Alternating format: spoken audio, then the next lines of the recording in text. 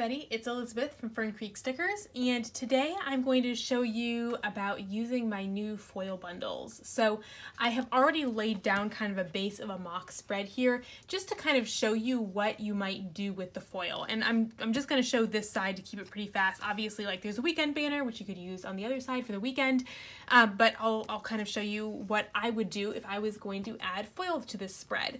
So I have here, this is the Modern Line foil bundle in hollow, and I think that'll look really nice with this Tranquility kit. So the first thing I'm going to do is add full box overlays. So since these don't have, I don't think it matters too much which one I use where, but I think I'm going to use this double box one for kind of this quote box here.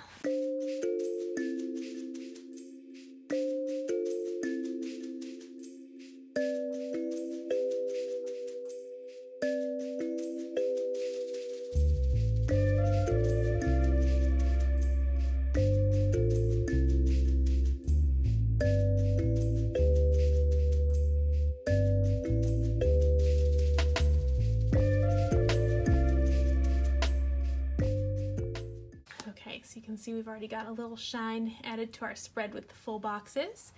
So then I've got the glitter headers, and so I'm going to add, there's cut headers are both here and here. So I'm going to go ahead and add those next to the glitter headers.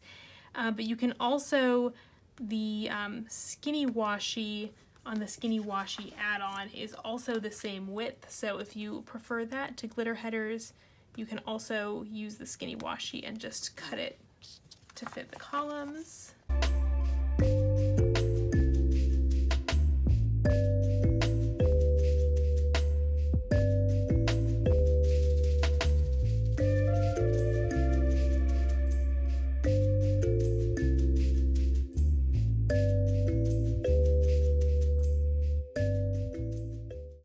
Then I'm going to add the washi overlay. So there's two different lengths, so they go to fit the two different sides of the pages. But again, if you're using something like the Moxie Life where it's flipped, you can use this on the left hand side and this on the right hand side. They're still going to work for most standard planners. But and again too, with the clear sticker paper, there's more flexibility. If it's not a perfect match, it'll still look just fine. So then we can go in and add some scripts and icons.